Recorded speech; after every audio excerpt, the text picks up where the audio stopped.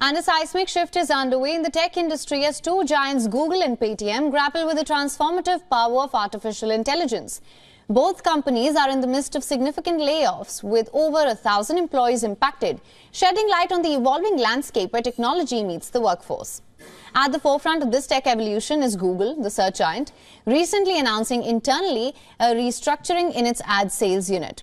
With advancements in artificial intelligence, Google's new AI-based tools, notably Performance Max, have automated ad creation, rendering many roles redundant.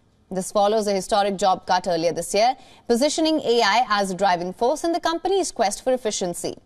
The integration of generative AI capabilities and the adoption of Performance Max by advertisers signify a profound shift, eliminating the need for specialized roles in ad sales.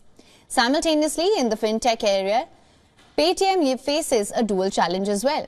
Regulatory restrictions on unsecured loans by the Reserve Bank of India have led to significant layoffs, impacting at least 10% of Paytm's workforce. However, the story takes on a unique turn as AI takes center stage in the layoff narrative. Paytm spokesperson reveals that many of the impacted roles have been replaced by AI-led automation. As the company pivots towards wealth management and insurance broking, the shift is evident. Layoffs are met with a strategic focus on AI-driven efficiency, with both Google and Paytm navigating the complexities of layoffs. The tech sector is at a crossroads, balancing innovation and the human impact of automation.